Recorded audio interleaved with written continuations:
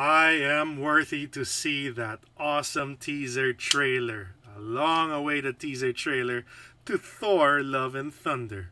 What's up, guys? Timzster here, reacting to this pretty cool and awesome teaser trailer for the fourth film in the Thor film franchise, Thor Love and Thunder, directed once again by Thor Ragnarok director Taika Waititi, who also voices Korg, and bringing back Chris Hemsworth as the God of Thunder.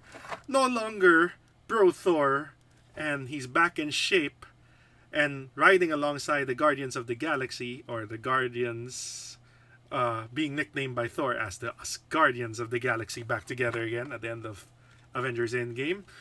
Well, Thor is galaxy surfing and going on adventures, abdicating the throne of Asgard to Valkyrie, or King Valkyrie, and Mjolnir gets repaired in this movie and goes to his former flame, Jane Foster, who makes her MCU debut as the Mighty Thor.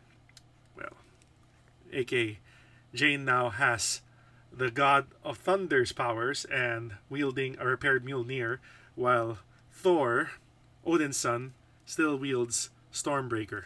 So it'll be interesting to see these two together, as we saw in the trailer. Pretty interesting. I have some screenshots here. There's Natalie Portman, all decked out and ripped in her Thor costume. And here is Chris Hemsworth in his Guardians of the Galaxy outfit, or Ravager outfit, alongside Taika Waititi's fan favorite role as Korg. So I can't wait to see these guys back in action. It's going to be happening this July, 2 months after the release of Doctor Strange in the Multiverse of Madness, which, as of this recording, we're going to be getting in a couple of weeks, and I can't wait for that. It's Marvel overload this April. I mean, we're getting Moon Knight, the TV series, and then in a couple of weeks we're going to be exploring more of the multiverse, with Sam Raimi, the director of the Spider-Man trilogy, taking the helm and guiding Benedict Cumberbatch as Stephen Strange, alongside the returning Elizabeth Olsen as the Scarlet Witch, Wanda Maximoff, as they explore the dangers and unpredictability of the Marvel multiverse. Can't wait for that. But yeah, this trailer, put the link at the description box below.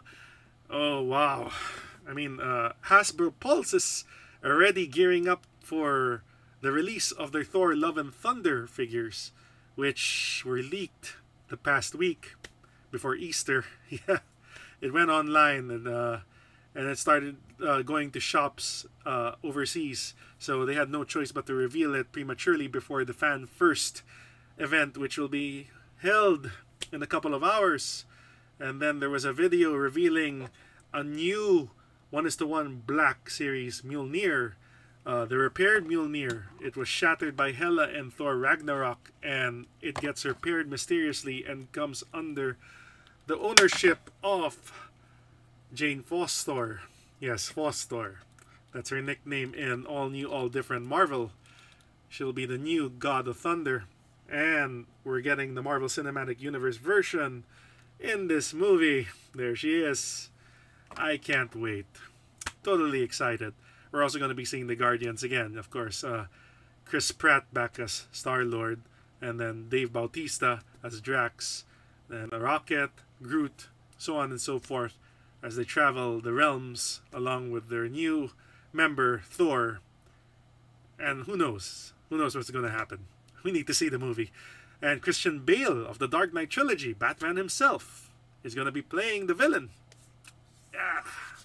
So much to be excited about this mid-2022. Yeah, we're going to be getting more Thor. Yeah, and his adventures. Can't wait, can't wait. So it's great to be back, and doing this reaction video is long overdue. Something like this. Again, a new video for that matter. I'll be back with more stuff in the future, but I just wanted to present my hype for Thor Love and Thunder, coming out this July. Can't wait. Marvel, keep on bringing those exciting comic book and superhero content. And we just had a fantastic year with, at the end of December, it was Spider-Man No Way Home. And then March, we got The Batman, which is earning more than 750 million worldwide in the box office. Then we're going to be getting Doctor Strange, and then Thor. So, can't wait.